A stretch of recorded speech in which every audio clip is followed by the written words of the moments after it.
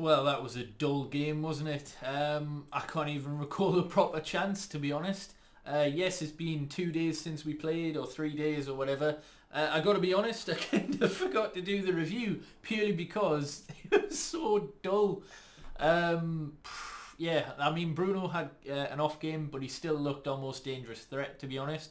I also think that Maguire and Shaw were terrific in this game, and they finally got some credit, really. They nullified City's attack really well. Maguire made about 9 or 10 either interceptions or tackles in the game. Shaw didn't really put a foot wrong either. But yeah, it was just dull. It deserved to be 0-0, really. Neither side really did too much.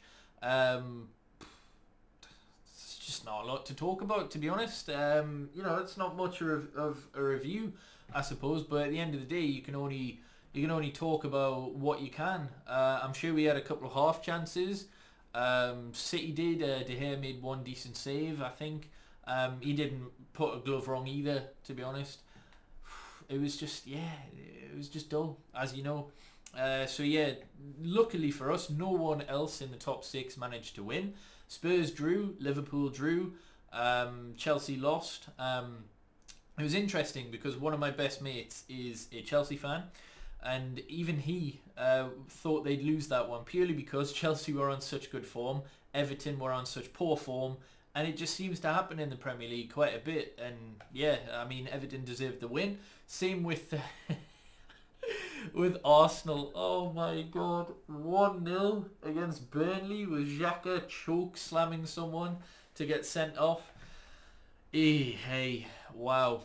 I just don't understand why the media attention is on Ollie.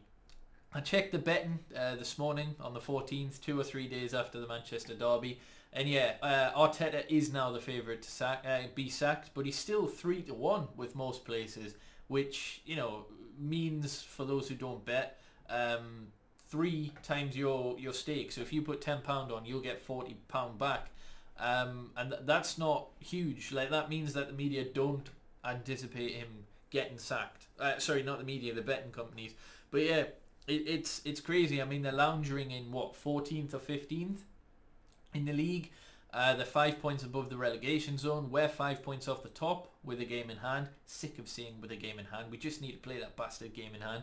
We've got Sheffield United next, who are on 1 point so far from 12 games. So of course they'll beat us, but you know, realistically we should pick up 3 points there.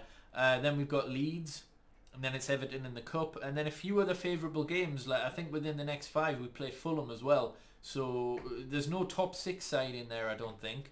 So, you know, we've got every chance of actually competing. But yeah, Ollie's 8-1 to get sacked, which I think is the 4th or 5th favourite, which is the lowest he's been in a while, to be honest. But I feel like he's held to a different standard, and it's really annoying.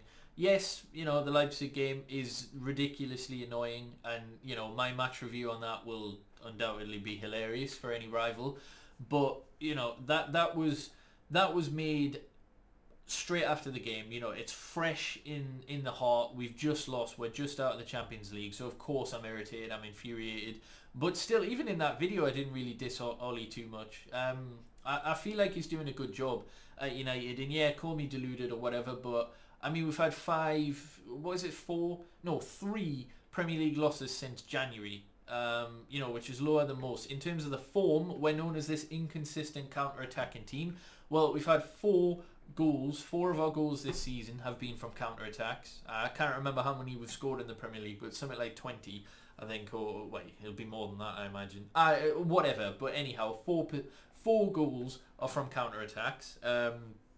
You know, our inconsistency, well, on the form table, we're top from the last 5 games. You know, we've had the best form of anyone in the league over the course of the last 5 games. What other stats, you know, do you hear a lot? Fernandes, you know, there's been 3 players with more penalty goals than him, including Mohamed Salah and Jamie Vardy this season. What else?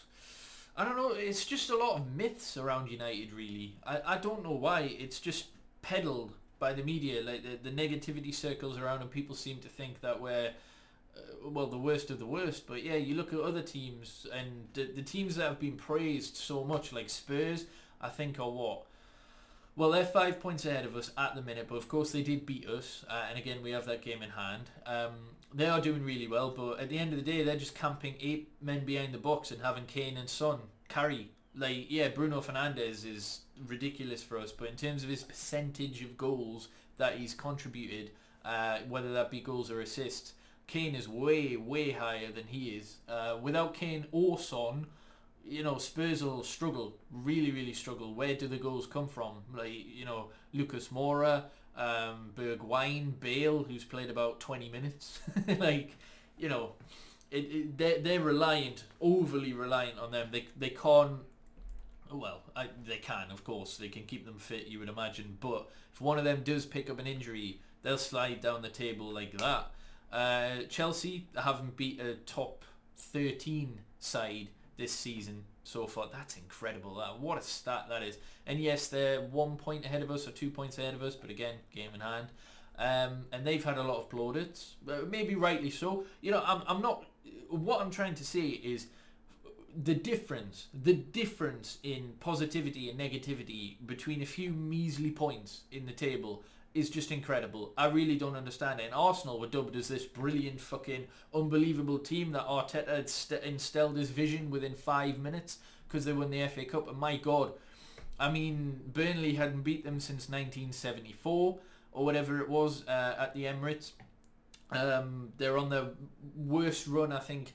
They haven't won it at home in 5 since 1951 or whatever it is.